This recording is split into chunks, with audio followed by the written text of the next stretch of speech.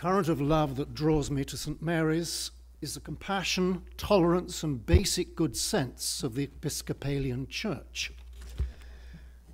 Unlike many other denominations, it is a church that is enriched by lady priests and indeed by lady bishops, which is, of course, only right and proper.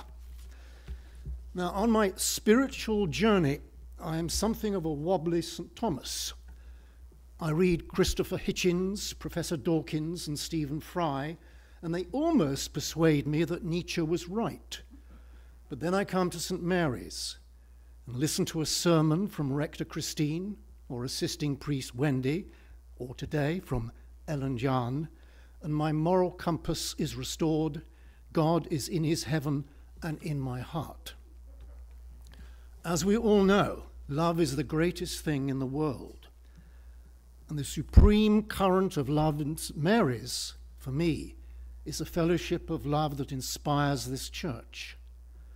Next to Sunday, the spiritual highlight of my week is Wednesday, when I stack shelves in Edwards Hall for Christian social concerns.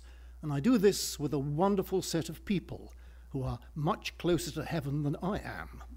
But I do know that when it is my turn for Peter Pan's awfully big adventure, I shall grab their metaphorical coattails and slip in behind St. Peter whilst the pearly gates are unlocked. That, of course, is if they ever are locked, which I don't believe for a moment. So, thank you, St. Mary's, and thank you for listening to these rambling thoughts. Thank you.